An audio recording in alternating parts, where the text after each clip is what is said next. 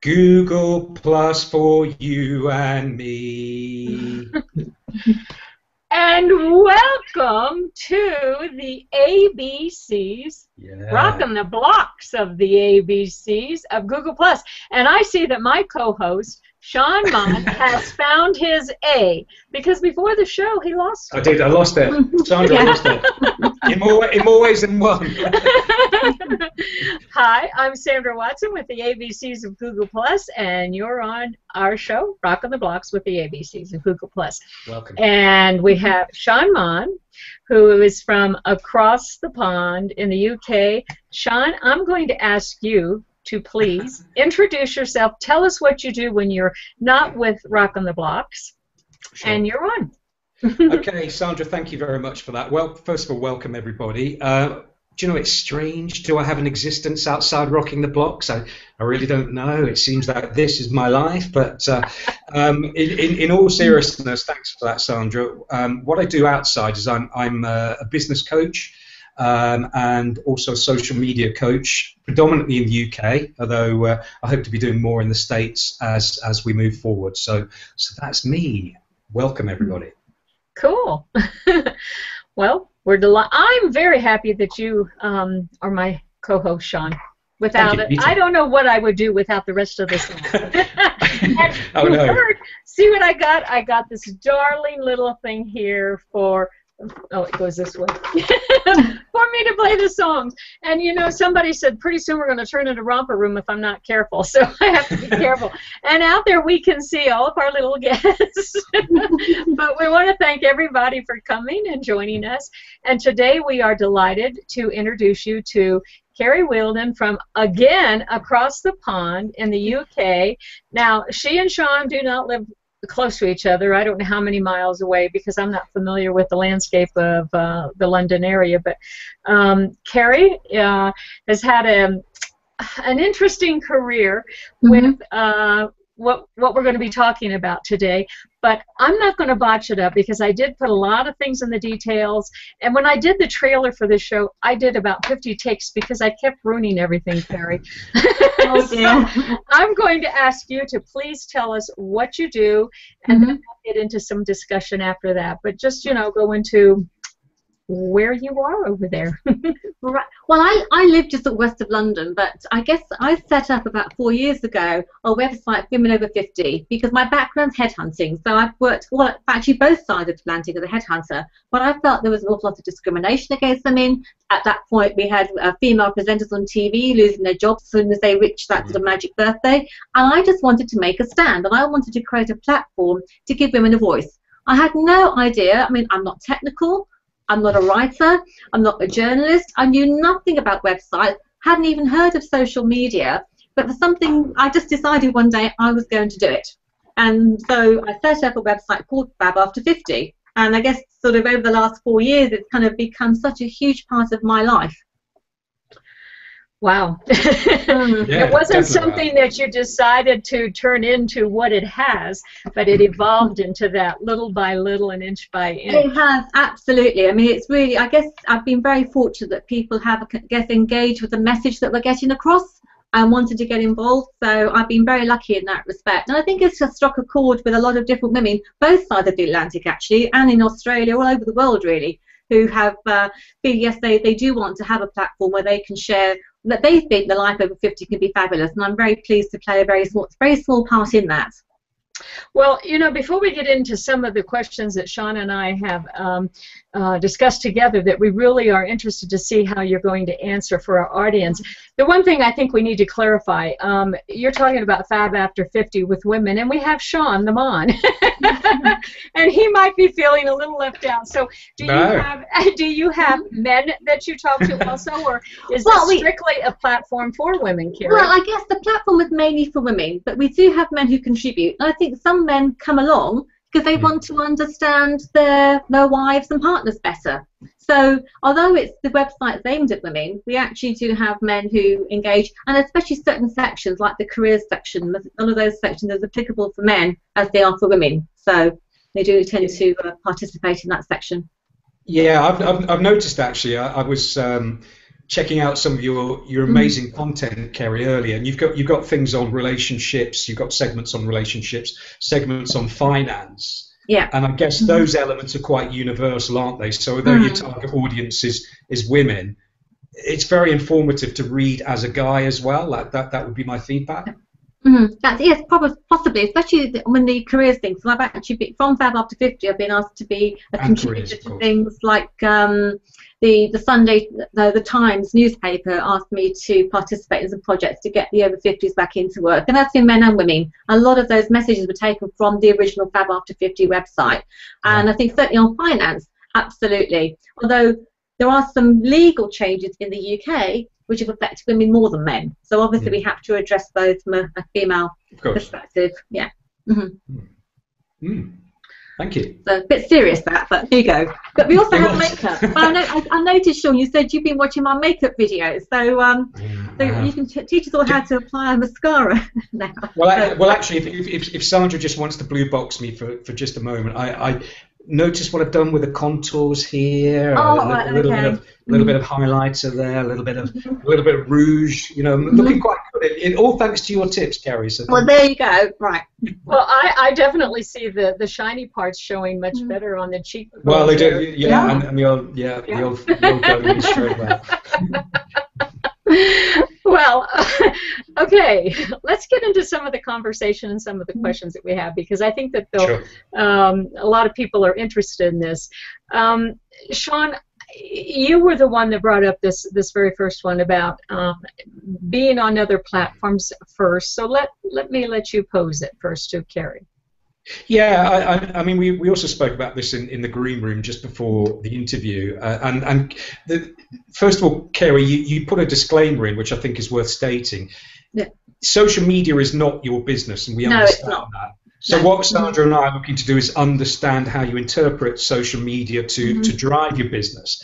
And the question that comes from that is, knowing that you had a substantial Facebook engagement prior to coming onto Google Plus, and knowing also that was true of Twitter, what are you finding? Are there any commonalities in terms of the platforms, or are you just finding that they're totally unrelated? Well, if I could just go back, because I started on Twitter first, and I think I was very lucky that 4 years ago when I set up my website, you didn't have all the different platforms that you had to actually get to grips with in one go. So I started with Twitter, which to me was like, I got that because it was like sending text messages. So I understood sending a text message. And for me, when I was sending a tweet, it was like sending a text message to a friend. So that's how I kind of looked at it. And I think I said to you, I mean, I found even Twitter very confusing at first, because when I first went onto Twitter, you have people using link shorteners. Well, if you've never been on Twitter before, you think you're going into sort of like hieroglyphics or something. All these bits and bobs. So that to me was confusing, but you got through that. Then I moved over to Facebook, so I added Facebook into the mix, and that to me gave me more characters. So I think I sort of applied to the same thing, but of course on Facebook people like to share things like quotes and images, which you couldn't do then on Twitter at that time. So that added more imagery into the mix. And then also we missed out Pinterest. Pinterest is very visual. So added Pinteresting. And then, which I came to absolutely kicking and screaming, but I think what Google Plus has added is video into the mix. So each one has added a little bit extra. Yeah. So my follow-up question might be, and I hope, Sandra, you don't mind me posing this as well, it just seems to flow naturally.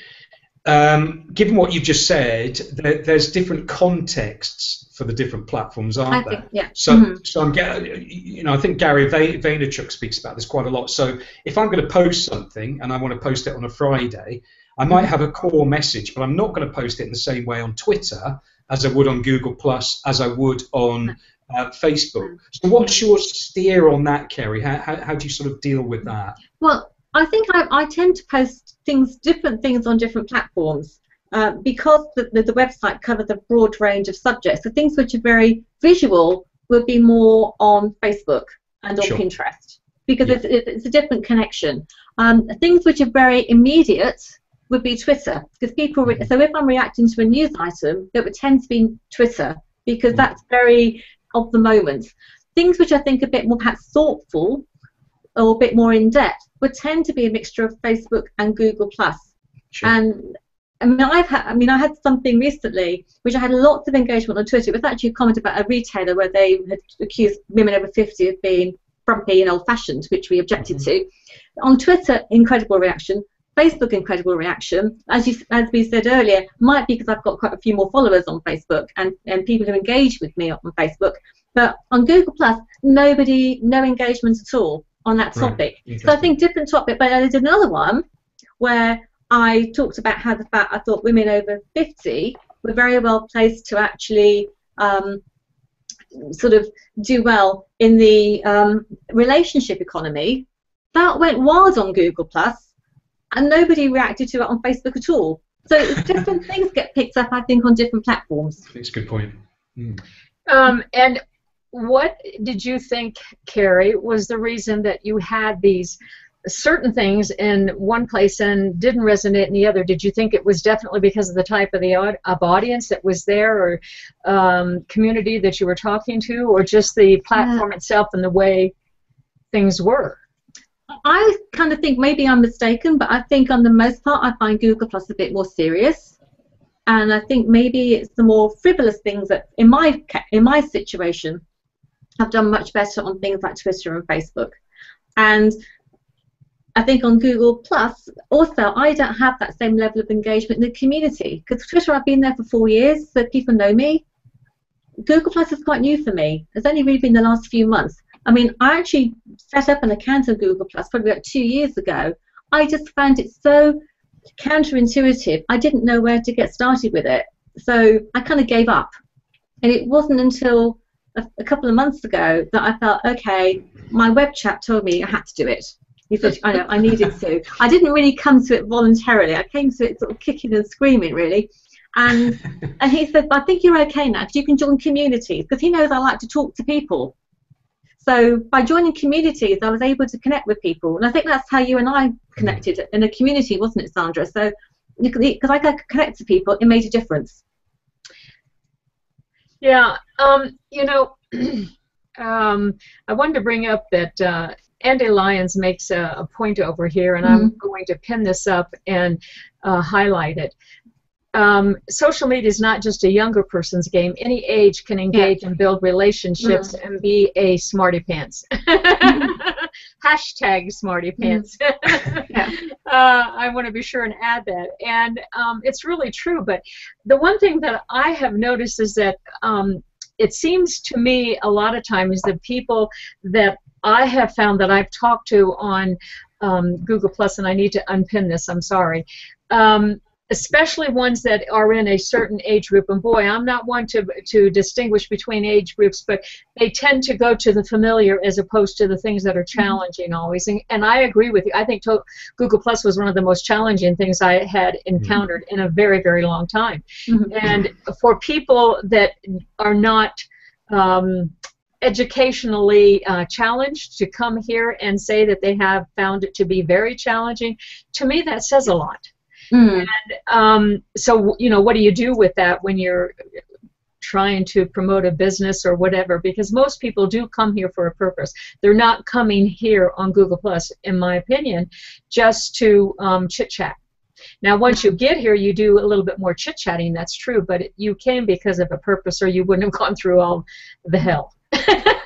What I do think, though, I found on Google Plus, and that's actually very much thanks to you, Sandra. I was so lucky I connected with you very early on, was that you can get to know people very quickly. Because on the other ones, you know, if you're on Twitter, and forgive me if people aren't on Twitter, but you might have some conversations, you'd have an exchange of direct messages, but you don't have that opportunity to say, I'm going to call you, and suddenly have that person's image chatting to you on video, you know, from a distance.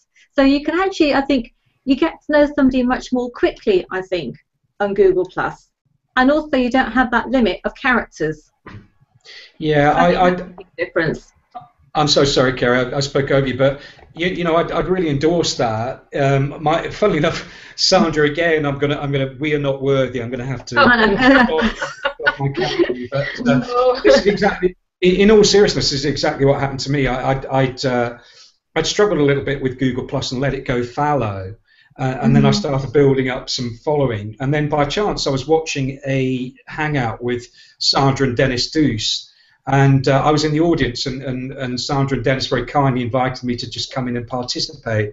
And from that, I built this fantastic connection, which might have taken longer to establish on Twitter. So I don't want to steal your thunder, Ceri, but in that sense, I did find that quite a contrast with Twitter. Yeah. Where I've got my cohort of people on Twitter I engage with quite well, and it's in some ways easier to use intuitively. But actually, the dimensions of my engagement on Google Plus are very, very different and very positive. So again, just want to reflect what you just said there. Mm-hmm. Yeah, and then how do you, for someone that's new, we have one comment here, Denise Lee. I can't wait to hear about some tools I can use for my business. And I would say at this point that possibly, Denise, you're probably a little bit new to Google+, and hopefully some of the things that you're going to hear Ceri talk about, and Sean, and certainly myself, our goal always is to help others to get beyond that that crucial beginning to where they feel lost, and then all of a sudden feel like everything comes alive, because it is a very lively place, and there's a lot of tools. And this is one of the very great tools, which is a Hangout on Air. Absolutely. Would you both agree? Yeah, absolutely, Totally. and I love that. And I know that I've actually hosted a couple of Hangouts on Air on Fab After 50, and the people within the Fab After 50 community on other platforms have really embraced that, either through the live feed on the website page or watching the replays afterwards. Because they're not all on Google, very few are on Google+, but they actually love the interaction from the Hangouts on Air. So that's a really good thing. But even the Hangouts not on Air, I've used it as a great business tool. I do a lot of things which are visual, and I do most of my things with people who don't live locally to me. And just having a private hangout where you do a screen share has been incredible in terms of planning projects. And that to me, that's worth its weight in gold. It's got that, like Skype, with an added dimension. So that's been really good too. So are you doing quite a few of those, Ceri? Just curious. Yeah, I am, absolutely. Yeah, but one of the things I would say, and again, thanks to Sandra, is because you do have to invest, I think, in lighting and a separate camera. Make sure your camera is good. So I have a little Logitech. I mean, I've got a very nice camera already built into my laptop, but I invested not that much, I think about £50 on Amazon, for a separate camera to give a clearer picture. Because if you are doing more, it's nicer to be able to actually see what people are doing. And I think the quality of some of the inbuilt cameras aren't as good. And also, you do need some lighting so people can see you.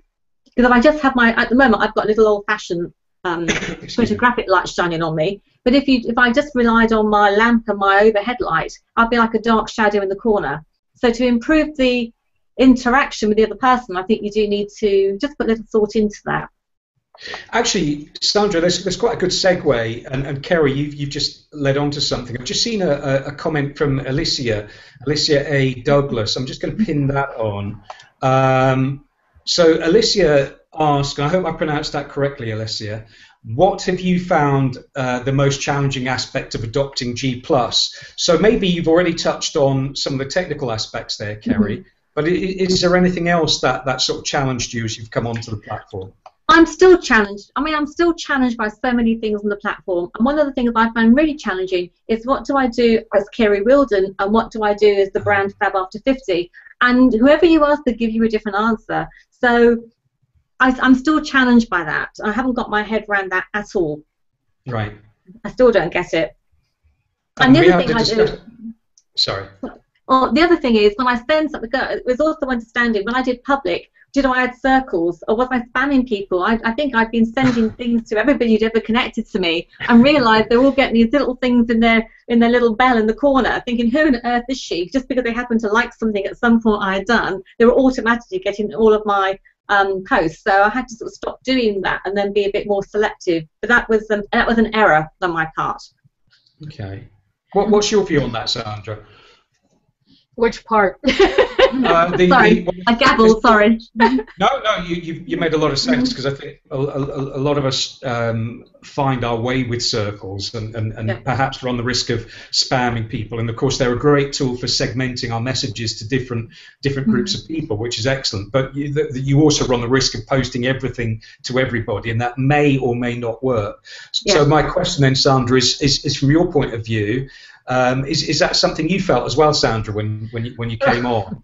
Oh my gosh! I mean, I think everybody, if they say they didn't feel this, I want to meet them, because circles are probably the most confusing things you do. I mean, you sign up the account, and the first thing that Google does is ask you to bring in all your contacts, and then it's like, what am I going to do with them? What's the purpose of all this? Because you don't even know what to do with them. And then you hear people tell you what to do with circles, how to use them for marketing, how to use them to make your core market and everything. And the one thing I found was, where are they going? I mean, if people follow me, they see my stream, but if I'm following somebody, they're not seeing anything I do. So it was very blurred in my mind what I was even doing circles for. And I think that most people have the darndest time with that, because why am I doing this? Why am I doing posts if the people I'm following aren't going to see things? Because they're people I basically have the interest with, because I'm picking them. But if you're picking me, then I'm not sure that we have a good interest unless, I check each of you out. And I have no way of, quote, getting rid of you if you're following me, because the only way I can get rid of anybody is if you're in my circle and I can take you out of a circle. So if what I just said isn't confusing enough to anybody new in the audience, then I don't know what is. God, my brain. But doesn't that go back, though, to what we're saying? It's not intuitive. It is not. No. And just with all the best intentions, you can be doing totally the wrong things that annoy people. And I think that's something I find quite difficult. I've probably annoyed so many people on Google+, and I have found that difficult. I think the main reason is Google gives you an option to email when you're when you're adding somebody. You want to add an email notification, and it's like, wow, I can do that. Cool, I'll do it.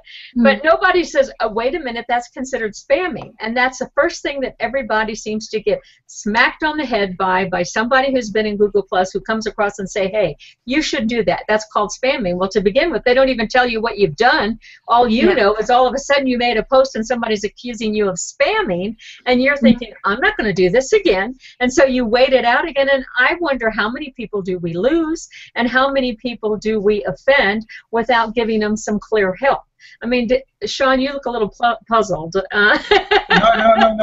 I've got several strands going through my mind at once, which is, I mean, on the subject of circles, I am quite a fan. And that's because I've got several strands to what I do. So some of my strands are around leadership and coaching, some around social media, some around different things. And I do find them very, very useful in terms of outgoing messages to segment my communications. I don't always do that brilliantly. Sometimes I just default to public, so everyone gets everything. But what I do try and do is try and segment. Where I struggled with circles, and I know this is controversial, and I know people have got different views. In principle, I like the idea of circle shares, but I don't know what the audience think. I'd be interested to see some comments in the stream. But I do think indiscriminate circle shares, for me personally, they really screwed up my early following. So I was getting some very, very odd. I shall be careful how I phrase it, but let's just say that some of these bigger, mega, hyper, mega, super, mega, diamond, triple mix circles are not my cup of tea, to be honest. No denigration to the people who are in them, but I find that confuses. And when I first started sharing such circles, it didn't really work for me. So I wasn't puzzled. I was just pondering that and pondering how I could make that point. Do you mind if before I revisit that, there is a comment for Cheri that's flipped up into the stream. That's a bit of a digression, but it's from Dr. Joyce Knudsen. I'd just like to put this up because I think it's a really cool one, and then perhaps we can come back to Denise, who's also posted something. Cheri, Dr. Joyce Knudsen makes a point. I love what you've done, Cheri, first of all, so that's fabulous. I'm turning 70 this August and have plans until I'm 100. So what are your thoughts, given that you've got Fab over 50, what are your thoughts about the over 70s, Cheri? Oh, absolutely. Well, actually, we've got ladies over 70 who've contributed to the website, and even profiled ladies in their 80s who've done different things. So it's really after 50 is after 50, and we keep saying that you could live to be 100. So the website's supposed to cover that next 50 years. So over 70 is still fabulous after 50.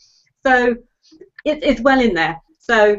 And if Dr. Joyce Musson would like to contribute to the website in any way, please get in touch with me, because we do encourage people to share their own stories. We've had a lovely lady, I think was she 89 or 90? She just got her black belt in wow. the martial arts. You know, and I spoke to her on the phone, and she had to fit in her calls to me when I interviewed her between walking the dog, doing voluntary work as a lollipop lady, and all sorts of other things. And you know, and I felt exhausted just talking to her. And you can see why she's so active at her age is because she doesn't stop. Yeah, that's tremendous. And I know that sort of was. Sorry, Sandra, you're putting a comment up. Oh, I took it off. I'll put it back up. Todd Smith, he brought up, because we were talking about Google Plus being so new and everything to when we first come here, he said new things are generally unfamiliar. Unfamiliar, sorry, Todd. At first, like when rock and roll first launched, when the Beatles first hit the USA, soul music, disco, rap, and hip-hop. This man, I think, likes music. Hallelujah.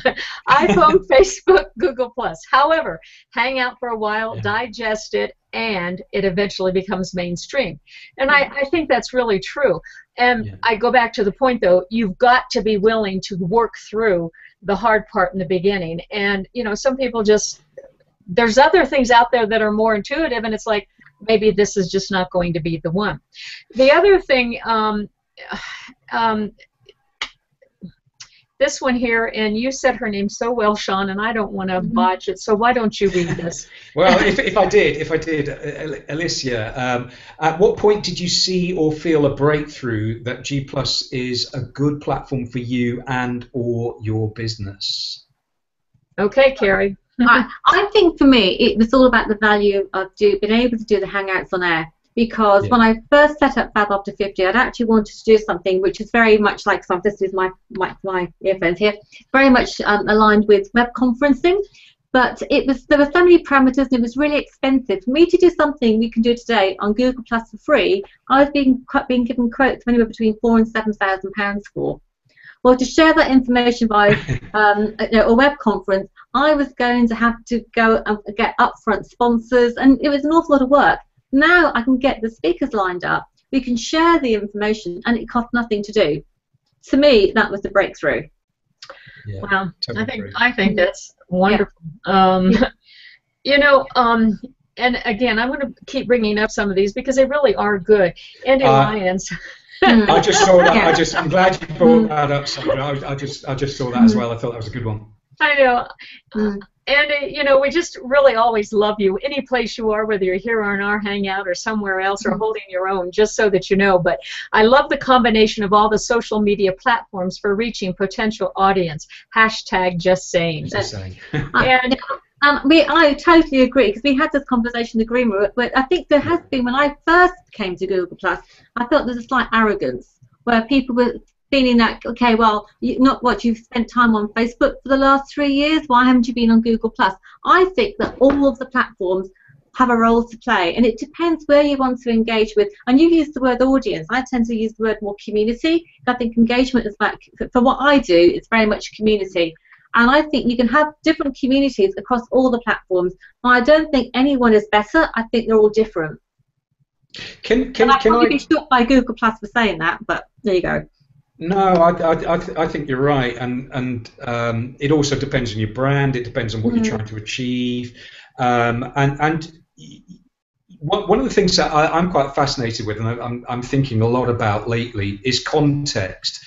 And Gary Vaynerchuk talks about context quite a lot. So, and we've also touched on this. You wouldn't post something in exactly the same way on Twitter as you would elsewhere. Now, I know we mentioned that earlier, Cheri, but you spoke earlier about your strategy. So some of your posts are intuitive. You just do them. I just do them.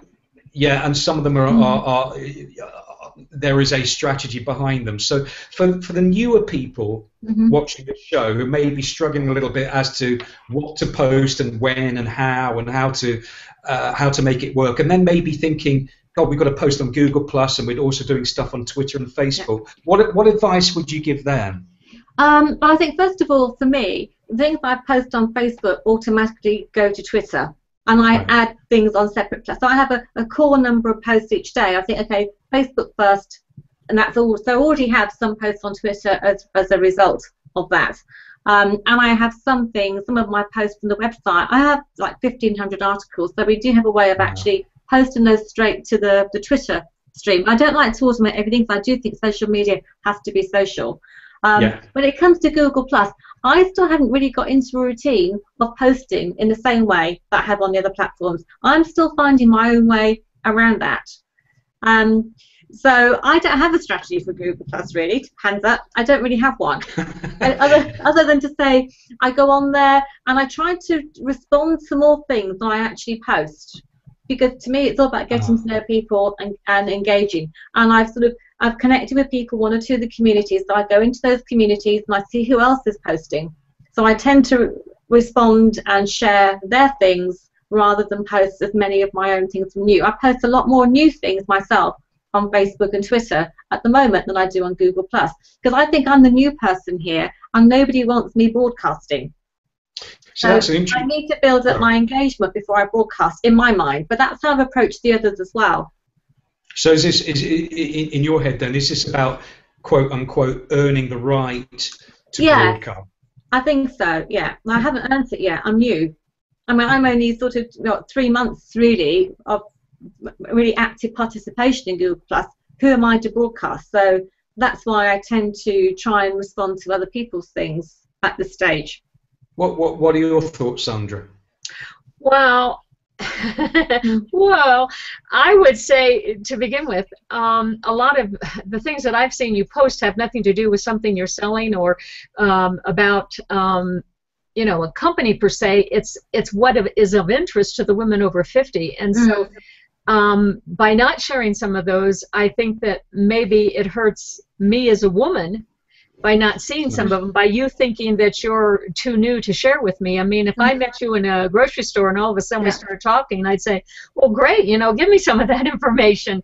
So when do you, I guess I would say, when are you going to be here long enough to start sharing some of that stuff? I do share things. No, I probably said not. I mean, I do share things. I do share things. I have the posts automatic. I mean, I've tried to put anything new. I try to put at least one new post a day on the Fab After 50 page. But I tend to, I think it's all a question of balance. So maybe it's not 80-20, maybe it's like 40-60 or 70-30, because I need to engage with other people. Otherwise, what's the point in posting things that you have no engagement on? Because people don't know you to know they want to look at your stuff. Yeah, and that's a good thing. If you feel like you're not getting the engagement that you need, then I can see why you wouldn't want to do it. And so that's an interesting point. You know, how and when does that start happening? I don't know the answer now. I don't think there is one. And some things I do get engagement. I can post something, especially when I engage in some of the communities, I'm going to get a lot of engagement on those posts. But it's certain ones, and it's like, I think with all social media, you don't know which are the ones that are going to spark people's interest. And I'm surprised of some of the things that I post that I get hundreds of comments on Facebook sometimes. And I think it's a throwaway piece I just put together normally because I've been mad at something, to be honest with you. I thought, oh gosh, I'm not happy with that. That's happened out there. And I'm a bit of a champion of a cause. So I kind of write this piece up very quickly, post it there, and all of a sudden I get inundated with comments. So maybe people pick up the energy from my post. I haven't yet. I have that sort of post on Google+. Actually, I did have one on Google+. What was that one? That was the one that was shared by, actually, David Amerland decided to share it and wrote quite a lot. David Amerland, the people on Google+, is somebody who's been, I think, very active in Google+ since the beginning. And because he shared it, that particular post got an awful lot of engagement. But it was very serious engagement. It was people, took it very, they analysed that post, which on Facebook and Twitter, people don't normally analyse them, they just comment on them. So that was a bit of a learning curve for me. I didn't get anything else done that day. I was just responding to people's essays on my post, which wasn't meant to be taken quite that seriously. That's so funny. But there you go. It's interesting you speak about cross-fertilization though a little bit because sorry, I'm slightly paraphrasing what you said. So you're talking about building engagement, Cheri. I slightly misquoted you, but I'm also looking at Carmen Mandish. Sorry, Carmen. I got the Carmen right, but I may have got your surname wrong, I'm afraid. It is amazing how much is shared and how much you can learn from the different media platforms. Now, the second bit might relate to what you've just said, and what is really wonderful is how one idea will spark a new idea. So do you see ideas on one of your streams? Maybe it's Facebook sparking an idea that you can use in Google Plus, Cheri? Yes, I think so. Because I mean, sometimes you'll see things where perhaps there's something with an image with a quote behind it. And there was one post I did which we included a quote from Sophie Loren. That was really well responded to. I took the short quote on Facebook and I found an expanded version of that quote, which I included on Google Plus. Right. And people really liked that and related to it. Had I just put the two-liner on Google Plus, I don't think people would have taken notice of it. We did a paragraph and put it in a nice box. People commented it, shared it, and said what that quote meant to them. Yeah, and again, that's about context, isn't it? So you used the nub of the idea, but you tweaked it and made it true to Google Plus in a way that was different to Facebook. So I really like that. Thank you. And also different to Twitter, because Twitter you haven't got the space. Yeah, absolutely.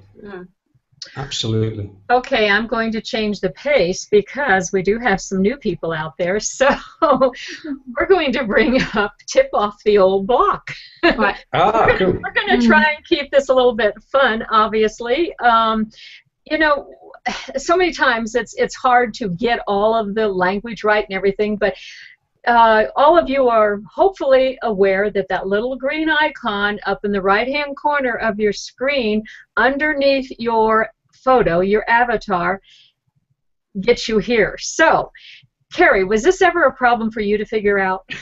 Well, it was, because all of a sudden, I think you sent me a message, Sandra, said, would you like to talk? And I felt my PC was speaking to me, and I didn't quite know where the noise was coming from. I was thinking, what do I do now? Obviously, we did connect, but it wasn't obvious. No, and Sean?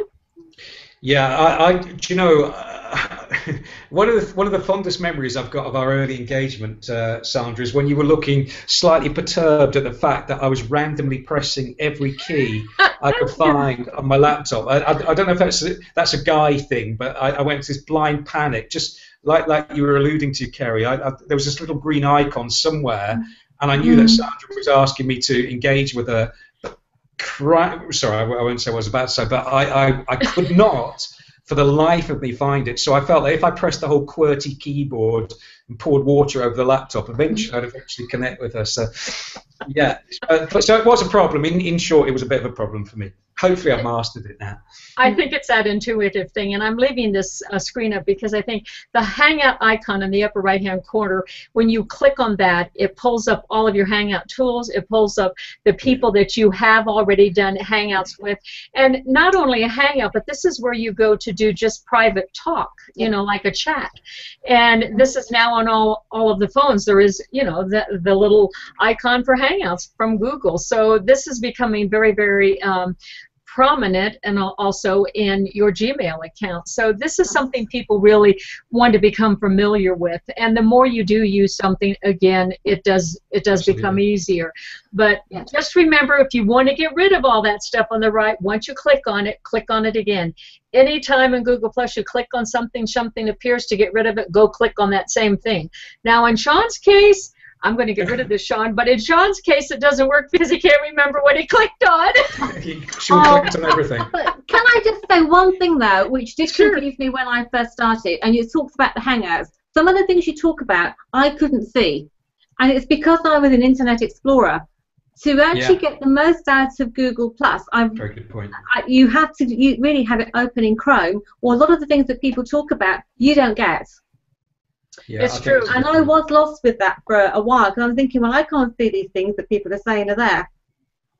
It's true. Google does not play well with other browsers always. No. And so if you're going to be using Google Plus, you really should be on Chrome as the browser. So keep that in mind. Well, and especially on a Hangout. Yeah. Can I roll the clock back a little bit, Cheri, just to pick up on a couple of comments And actually, I'm going to put the second comment up from Denise. We've had one already, I believe.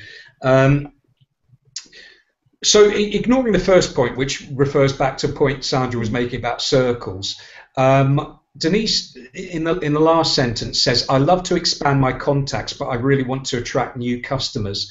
So if we tackle that, and Denise, maybe you can drop us an extra comment, if you would, as to what your business is in the comment tracker, so maybe we can put some specific stuff out there for you. But thinking about expanding your customer base in a different way, or your client base, or your engagement base, Cheri, on Google+, what sort of things do you think you'll be doing more of on Google+, and how will that work for you? I will be doing more Hangouts on air, definitely. And I guess to me, it's all a question of time management and where do I position my time. But probably we will be engaging more in one or two of the communities. And I think Denise, nice. I've connected with Denise in one of the communities. I mean, I'm sure. But I believe Denise is in the fitness business. But I think because I'm not actually selling anything directly, it's slightly different. So it's more, with me, it is more about engagement and sharing of information. So it's a slightly different situation. I'm not looking to have anybody come along to teach fitness to. Right. Sean, we're not seeing you. No, that's not a bad thing, actually, to be honest. So let me see if I can demonstrate my random key presses. And I'll take that. Thank you for the gentle prompt there, Sandra. Yeah. And Denise, that's a pure example of how we use the tools of Google Plus to our advantage sometimes. and disadvantage. And of course, Sandra, that was deliberate. What I was trying to do was show people in the audience that that's not what you're supposed to do. So hopefully they got that. Oh my gosh. Cheri, what kind of advice could you give to people so that, I mean, obviously you've learned it well, but to help them ensure that they maintain a consistent voice, brand identity across all of the social media platforms? I think that's all about being authentic, really. I think you have to be who you really are. I think you do have to be consistent about things, and if you're known for something, keep those messages. I'm always saying, being fabulous after 50. People know that I'm campaigning for certain things. I always want more women over 50 in the media. I always want more women over 50 in advertising. I want employers to take women over 50 seriously. So even with all the humorous stuff we do, and we have some quite serious stuff on the website as well, in my social media things, I hope they get the sense of the fact that we're sort of championing a cause a little bit all the time. So that's how I do it. But you do have to be consistent with your messages. But also, I always say to people, you don't always have to be positive. Because I get quite upset when people on social media say, well, I haven't been on social media this week because I've been too miserable. Well, who said you always had to be happy on social media? Why can't you have a miserable day? If that's who you are. Don't you think you just blew some people's minds? Well, okay, so then, one of the questions we have was also, what are some of the silly things and fun things that you've done to get your message across? And because of that, I'm bringing up this photo, and then I'm going to ask you to explain this photo to our audience. Well, I get asked lots of questions about, what are there alternatives to things like Botox and fillers, and how can we, look our best, look younger? And so I try different beauty gadgets. So there's some people, they don't like to call them beauty gadgets. They're sort of beauty items. But anyway, and that one is an LED light, which is LED light therapy, which is supposed to help promote collagen in your skin and lessen wrinkles. I've actually got it here. So it's a little thing you put. It's a little thing, you press the button, and there's always little red lights. You put it against your face, and that's that. So I kind of said it's almost like Star Trek meets Fab After 50. But I love gadgets. I'm dreadful. I absolutely love gadgets, and that's my latest one. It's fantastic. And are you at liberty at this point to give us any idea on how it's working, or is it, or what? I haven't. I've only been using it. It's an 8-week thing. I've only been using it for just over a week or so, so I haven't really been using it for long enough to know yet. You can certainly feel your skin warm, and this stays cold, so it's doing something. I'm just not quite sure what. but I kind of wondered if I was out there sort of fighting the aliens or something. But no, it's actually a skincare device.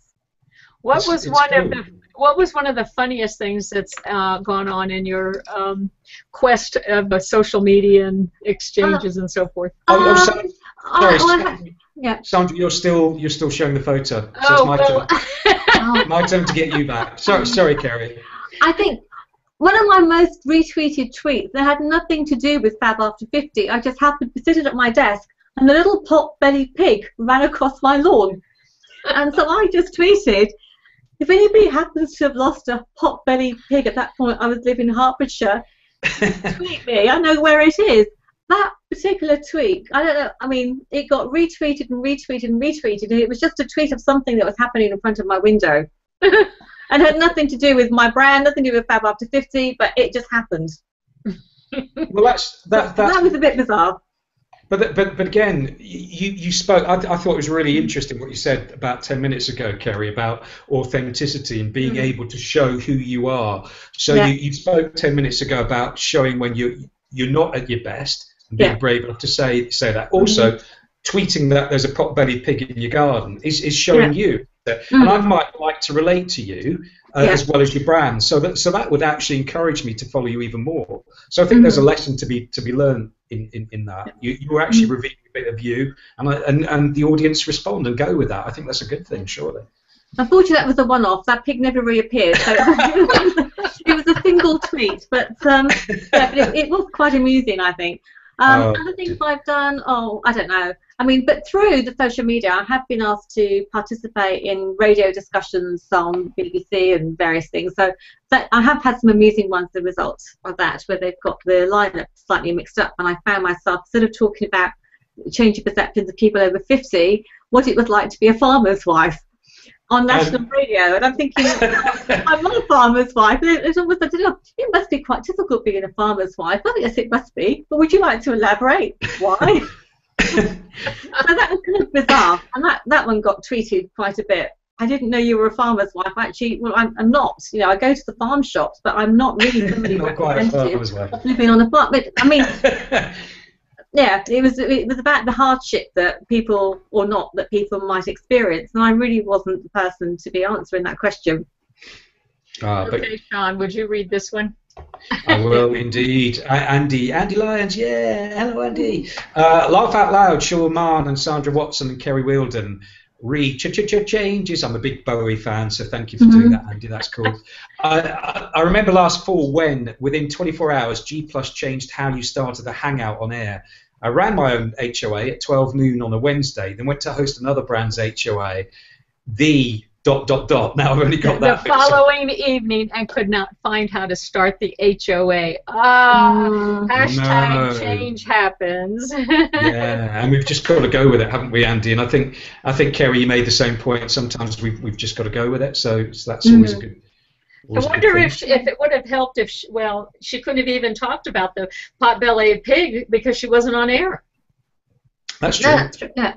But the thing is, they all make changes. I mean, Google Plus makes changes, but Facebook's made some huge changes, and they don't communicate their changes either. I think that one thing you have to do, can I just say, when you're looking at anything new, whether it's Facebook, whether it's Twitter, whether it's Google Plus, find somebody as a mentor. Find the person that knows when the changes happen, how they're going to affect the platform, because they normally share that information, so you're not looking to find it on your own. Yes, very good point. Very good point. So that's Sandra for us. So. It is. Yeah, no, you happy for you to speak to me? Yeah. Absolutely. Well, we've been having a lot of fun with it, haven't we? It does make it better. I mean, when you think about it, when you have somebody that you can laugh with and get rid of some of the frustration, because in the beginning you are so tied up, at least I was. When I first started, it wasn't the same as it is now. Even people did not readily, at least I sure didn't experience. Let me just say this. I was not embraced by anyone and brought in by somebody's wing. I spent hours and hours and hours, and so that's why I started doing what I do, because I said if I experienced it, other people are going to go through it too, and I don't want them to. That's not a fun place to be.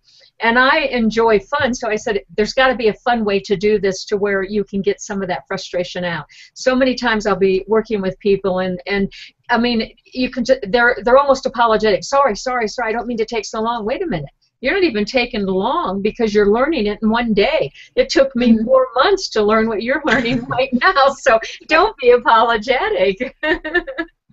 Well, actually, there's an interesting point there, and again, I think, Cheri, you alluded to it certainly in the green room. Most of us here are not in the business of social media. We're actually using social media as a set of tools to help our business become more visible.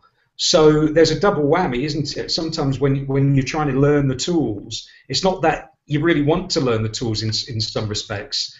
It's they're a vehicle to drive your business. Is that fair, Cheri? Do you think that's... Yeah, I think so. And I also know a lot of people, and they don't know them themselves. They outsource it to somebody else. Now, I haven't done that because I like to engage, and I just feel if I outsource it, I'm not going to have that engagement. Sure. But I know other people, and there's no way they'd even attempt to run a Google Plus brand page for themselves. Yeah. They would just farm it out. So that's a choice that other people make. But your choice has given you different results, I would imagine, and that's where you're getting your engagement from. And that's where also I get a lot of ideas of things to include, because my website's all about community. If I don't engage with my community, I don't know what it is they want to see on the website. But because I'm engaging with people, they actually feed the ideas through to me and say, can we have this or can we have that? Or I know somebody you should be talking to. And so it kind of evolves. Just out of curiosity then, sorry Sandra, I know you're probably going to answer something, but in terms of automation, so what's your thought about automation? So some people are dead set against it, some people love it, some people see it as a necessary evil. Where do you sit? And just in case anyone's kind of new to this, I'm thinking of automation in the context of some automated posts as well as genuine engagement. I do automate some of my Twitter posts, but that's really because when my posts go live, they automatically go to Twitter, and I do have a plugin on Twitter which will select a few posts. Like today, for instance, I've been out of the office all day. There's no way I could have been actually sharing very much live. So there have been some which have been automated.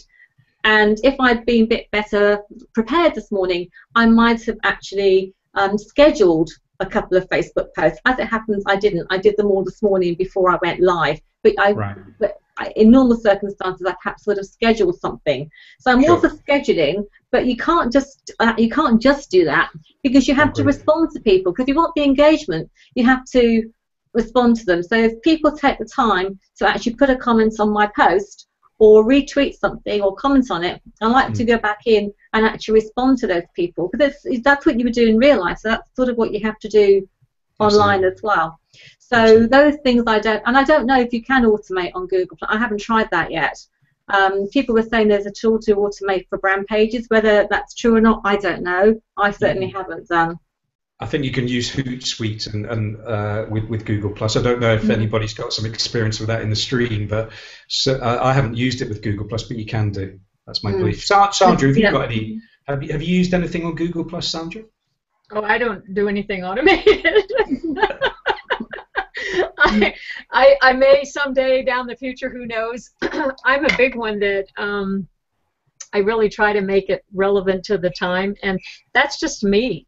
I mean, you know, what can I say? I also don't use Facebook and I don't use Twitter. I've used both of them in the past. I personally made the decision to walk away from them. I may turn around and go back to them at some point in the future, but I mean, Cheri, you've had such a great success with the type of thing that you were doing. It's totally understandable why you're there and why you stay there. I would be doing the same darn thing. It doesn't make sense not to. And to look at Google Plus as being the end-all and the beginning, and, you know, like, turn it into religion is really silly. No, I think it has I don't think you can do that. I think it's one of a number of avenues, and there are things that I don't do. I mean, the next one I need to look at, well, I did sort of dabble and I didn't get very far, was Instagram. Other people for other businesses, Instagram is actually delivering more results for them in terms of engagement and getting the message across than either Twitter or Google Plus. So I was talking to somebody, and she does bridal makeup. She gets business from her Instagram posts, which she wouldn't get from Google Plus. So I think it depends what your business is and what's right for your business model. Totally. I totally think you have to go back to what is your business, where is the audience at your community, as you call them, Cheri, where will they be for the most part, and then you have to spend your time. There's over 300 and some social media platforms. Okay, there's only a few that are very important, but how many of us can really do that? And if you're talking about a solopreneur or small business or an entrepreneur, they don't have the time.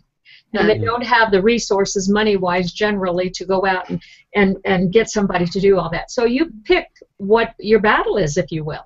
And I think that's true in business, period. I think there's some good principles for business that you have to constantly stay true to when it comes to social media, and not let social media be the key of how you run a business, because it's just part of it. And also, if your business is, it depends what your business is. If you have a local business, I mean, I did a project with some people who were looking, over 50, looking for work, and I did this actually with the Times newspaper, and there was one person as part of our project, and she said, well, I do all, and she was a self-employed, I think, like yoga instructor or something, and her sole marketing activity was Twitter. She said, but I've got 1,000 followers. I said, oh, good. I said, so where are your 1,000 followers, you know, are they all local to you? I've got them in Australia, I've got them here, I've got them there, but none of those people were going to walk into a yoga studio. Absolutely. So you have to look at, if you have a local business, how do you connect with the local communities? Is there a local community of what you do on Google+? Is there a local community? Can you connect with other local businesses who are complementary to yours on Twitter? And what you just said, Cheri, totally, I have never heard anybody talk about starting a local community for businesses on Google Plus would be an extremely wonderful way to send people, you know, your target audience, for sure. I mean, what do you think, Sean? You know, it's funny. A friend of mine, my background is pharmaceuticals, and a friend of mine who wanted to leave the industry, who had trained as a Reiki practitioner, and she was doing a lot of alternative healthcare, did exactly what Cheri alluded to. So this lady was based in, it doesn't really matter where she was based in, she was based in a part of Wales in the UK, but regardless, she could have been in Florida, she could have been anywhere. And she was quite proud of her Twitter following. And I said, okay, let's go through your Twitter following. There were people from the States, that's fine, but she was doing a local business. This was the whole point. There were people from Africa, and I was saying, okay, so you've got 1,500 people here, but probably you've got 150 people actually that are really valuable to you as a local business, and taking the 1 to 2% ratio of followers versus people who will actually engage and do business with you, that means you've got about 10 that might do something with you. So yeah, your point about building local communities, Cheri, I absolutely couldn't agree with you more. I think that's spot on. Really, really. There is a UK community on Google+. It's called, I think the hashtag the BritPack. So that's at least the country. No, but we haven't got anything that's regional, I don't think, for people in local businesses yet. Not that I'm aware of, but that's maybe another aspect. That's interesting. You know, I was talking to somebody not too long ago about this very subject, because we forget that anything we're doing, especially if we're here because of business, it needs to be with the end result, the end mind thought being, am I reaching my market? Or am I just throwing spaghetti to the wall? And I brought up the subject, I'd love to see how somebody is going to use the platform for a, you'll have to laugh with me on this one, for a funeral home, and be reaching worldwide. I mean, how is that going to help them? And this person now is trying to figure out a way to do an HOA, I know, so that they can have their local funeral home doing it. But, you know, you have to think about this. What are we going after? And I just think that's really important. Yeah, and I suppose it depends. It comes back to product and brand, doesn't it? Because if I'm selling information products, then my market can be global. It can, and it doesn't. It doesn't matter where my followers are, because that doesn't require a physical distribution. If I'm doing healthcare practitioner local massage business, it can only be delivered by me. And therefore, it's foolish, isn't it, to have followers all around the world? Yeah. So I think it's very much, again, it comes back to this point, what is your business? What does it stand for? Who are your customers? Where are your customers based? Where do they hang out? And if it's appropriate to have followers everywhere, then absolutely, that works for me. But if I was doing something which required my physical presence in a geography, I might not do it that way. So it is quite an important point. Yeah. I mean, my husband's different. He requires a geographic location, so there's no point him having lots of followers in the States. It might be nice to engage peer-to-peer information, but his customers won't come there because they have to physically walk through the door. Yeah, absolutely, absolutely. Well, sorry. Go on. No. I was going to go off on one of the usual Sean things. I was just thinking. So I will park that for another time. I'll just throw it out there. Well, I think it's been a lot of exceptionally good conversation, especially for people that are trying to figure out what to do with Google+. Some that already do know how to use the tools, how to post, how to engage, and on and on. What do you do after that? What do you do with it? And I think, Sean, you simplified it very well by saying, know your business. Yeah. What is it that you are trying to achieve? What is the end result? And what you are doing, is it towards that goal? And we forget that. I mean, so often, whether it's a local business or we're marketing on the internet or using social media. Yeah, and deliver on your promises. And Cheri said it very well for me. When we were talking about automation, Cheri made the point that she'll automate to the point where she can share some information when she's otherwise not around, but she'll engage, and she'll engage for real. And for me as a client of any business, if I'm taking the trouble to communicate with someone on a social media platform, I really relish a response from a human being. I don't want to see something that's automated. I don't want to see something that's not got a personality. And I want to see that person's story and that brand's story. So if a business delivers all of that to me, whatever the business may be, then I'm a satisfied client, and you've probably got me for life. If I'm not engaged with, then I'm sorry, I'm just going to go. I'm just not interested. I think that well says it. Well, okay, Cheri, we're going to ask you to give us your last parting thoughts to the people that are still in the audience, and then those for the future. I always say, and Sean, you've heard me say this all the time, it's not just for our live audience. No. Where does this video reside in the end? Where's its final resting place? And it's YouTube. I guess I just found my... And from the ones that we've done previously, Sandra, where we've had our little practice sessions with on the Fab After 50 guest channel, we've had hundreds and hundreds of people have watched those videos, although we haven't had a very big live audience. But the momentum has gained, and people are saying, can you let us know when the next one's going to happen? So people are engaging, but for various reasons, they may not be on your customers may not be on Google+. If you're doing a Hangout, they're not going to be on Google+ to engage with you, but they may engage with your YouTube channel. Absolutely. Or an embedded YouTube video. You don't have to put the whole of the Hangouts there. You could just take a segment of it and put it in a post to explain the point and share that with your audience. I mean, we love the engagement when we have it live and everything. It's great. But for those that have not been able to come here live, we want them to still feel the engagement factor and feel that they are just as important to us as those that have come. Anybody that interacts with us through an HOA is very important to us. Absolutely. And I think it really is important that we remember that, okay, just because this ends, it really doesn't end. We are still out there talking to people and hoping that we have given them something to work with and to help them in their journey in their business, in their Google+ experience, and in life in general. Absolutely. I think for me that's a biggie, and I know for the two of you because I know you both pretty well, even though we don't live close by. Can I add one thing, which is that, I mean, as much as my first platform really was Twitter, and I got help there, I found Facebook intuitive following on from Twitter. I didn't find Google+ intuitive. If you're really stuck, work with somebody to get you there. That's what I would say. Don't sort of panic and just give up, but find somebody that will help you. Exactly. I totally endorse that. No, I think that's a brilliant point. And for me, the sticking point was Hangouts. I knew I wanted to use Hangouts. I was confused by the menus and the process of things like the comment tracker, and some might say I still am, Sandra, but I'm getting there. But in all seriousness, Cheri makes a great point. You know, as with anything in life, get a mentor, because there's so many good things happening out there, whether it be social media or whatever, and it'd be so silly and sad to neglect those opportunities just because of a few hurdles. And that's as true of Google Plus as it is of anything. So well said. Definitely agree with you. Cool. Okay, we are at our stopping point. We went a few minutes over, but that's okay.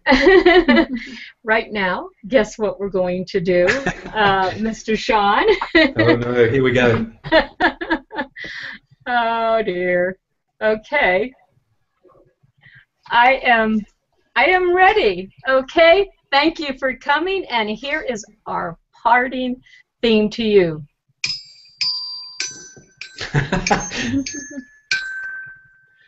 Google Plus for you and me. Yeah. Thank you, Cheri. Thank you, Sean, and see you next time. Bye, guys. Take care. Bye-bye. Thank you.